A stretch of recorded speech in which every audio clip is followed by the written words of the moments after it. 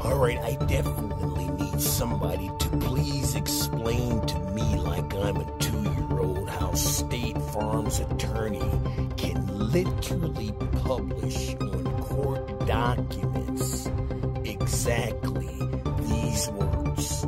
Client showed up wearing a blue suit with a loud tie and a bunch of jewelry and was very braggadocious. Now, from the naked eye looking in, anybody that happens to look like me, you tell me, what does that look like to you? And then you're gonna sit back and with a straight face and tell me that you did not racially discriminate and profile me and use that as a reason to deny my legitimate business insurance claim, and you claimed that I or my sister or somebody set up somebody to bust in our business at 6 o'clock in the morning and have the time to spray paint nigger on the wall and vandalize the property. And somehow they knew that the police were going to arrive an hour late responding to the alarm systems. Once again, this was a scam, and it was never brought out. It was never talked about because the last attorney that I had was a jackass, and I believe he got paid off. His name was Zach DeSilvas. I fired him.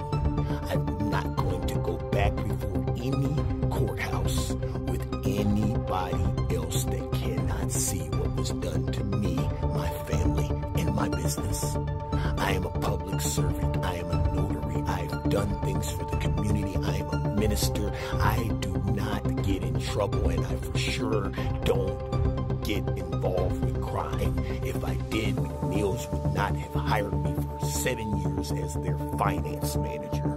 So you got a lot of explaining to do of why you wrote this out, and don't you say it didn't have anything to do with your determination, because if so, then why is it on the documents? I'm not an idiot. I didn't just wake up yesterday. You racially profiled me, and you used that as an excuse to deny my legitimate claim.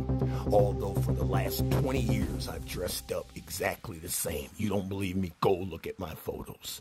Ever since the dealership, I wore the same suits. I don't wear a bunch of jewelry. I wear the same jewelry. One happens to be my wedding ring, the other happens to be a watch, and the other happens to be a bracelet. They didn't even see my necklace because it was under my dress shirt. So, because I had a watch, a ring, a bracelet, a power pink tie, solid pink tie, with a blue suit with tan dress shoes, you wrote this as if I was a drug dealer. I'm not stupid, State Farm. Your time is up. You got enough money to make this right. I'm going to give you yet another chance because you just don't know how much evidence that I actually have that I was told to be quiet about. Because they told me that if I talked about the racial incidents, I would ruin my bad faith claim. My attorney told me that. So I've been allowing this crap to go on, and I haven't said anything. No, you don't get to do that to a person like me.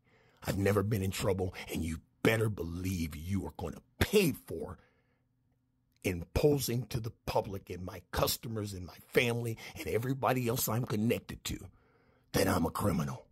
You're going to pay for that. If you felt that way, where are the charges with the evidence that you have proof I had something to do with the break-in of my own business? If you don't have any charges or evidence, then why are you claiming this? And that was the reason you denied me. I'll see you in court, State Farm. It's not over. I want you to understand that this is the way I showed up for the court appearance, and this is exactly what I was wearing the day of the court appearance. Now, I want you to look at this appearance that I am in, and you tell me what about this looks like it's a loud tie What about this says I have on a bunch of jewelry, and because I'm confident, I'm braggadocious? No, this is called racial profiling. And State Farm, you're going to pay for it. What about my agent who also happened to be 6 minutes walking distance from the building, who ignored me when I called him over and over the day that our store was broken in? He didn't even respond to me.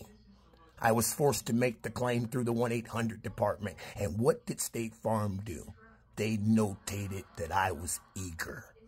So it looked like I was trying to force them to pay me unlawfully. Nobody. I've got all the evidence. State Farm? Oh, this has just begun.